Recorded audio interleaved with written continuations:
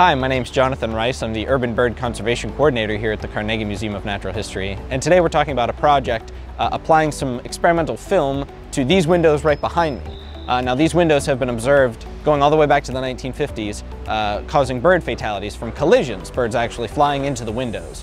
And so we're starting a project applying films like these to the windows. And these films are specially designed to deter birds from colliding with the windows based on the spacing of the elements on each of the films. All of this work starts with our research at Powdermill Nature Reserve with bird banding.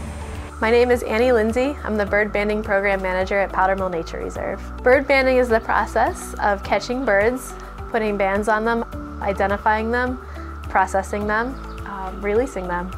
We band birds to gain information about populations, movements, and longevity, among other things. We catch birds in mist nets, we extract them, we bring them back to the lab for processing.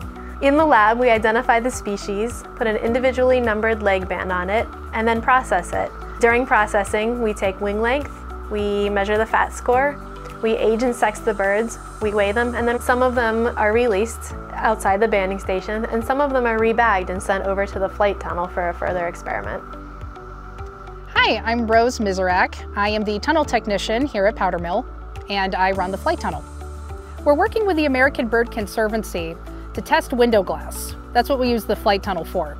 Currently, we're the only flight tunnel in operation in the United States. Our goal here is to find an ideal type of UV-treated window glass that can be used in buildings throughout the country and hopefully worldwide. It's estimated that about 1 billion birds die each year just from window collisions. I take a bird, I look at its species, I take down its species and its band number, I let them go into the tunnel, I see if they're going to fly to the right or left side, whether on the side with the control glass or the side with the UV glass. Afterwards, I let them go. I'm Ashley Cecil, and I'm a local Pittsburgh artist. In 2016, I did an artist residency at the Natural History Museum.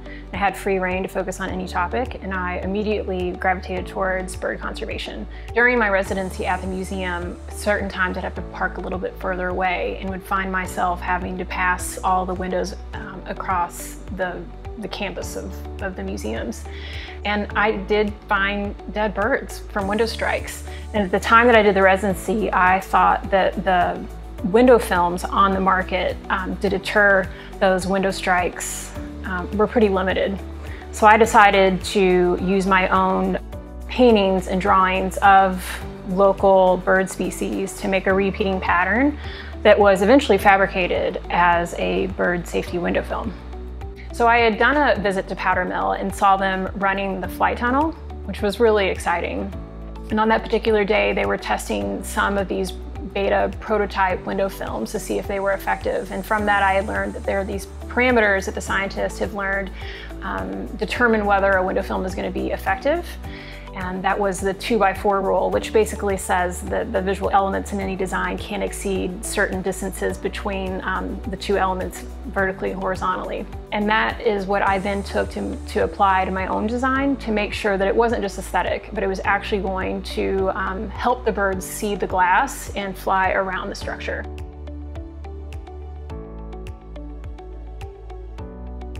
I'm Eric Dorfman, Director of Carnegie Museum of Natural History.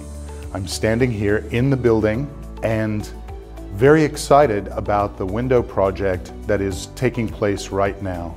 It's wonderful to be able to bring the research that is happening at Powdermill here to the museum building where people can see it right in front of them, and it connects to the encouragement that we give people to do conservation action in their own home.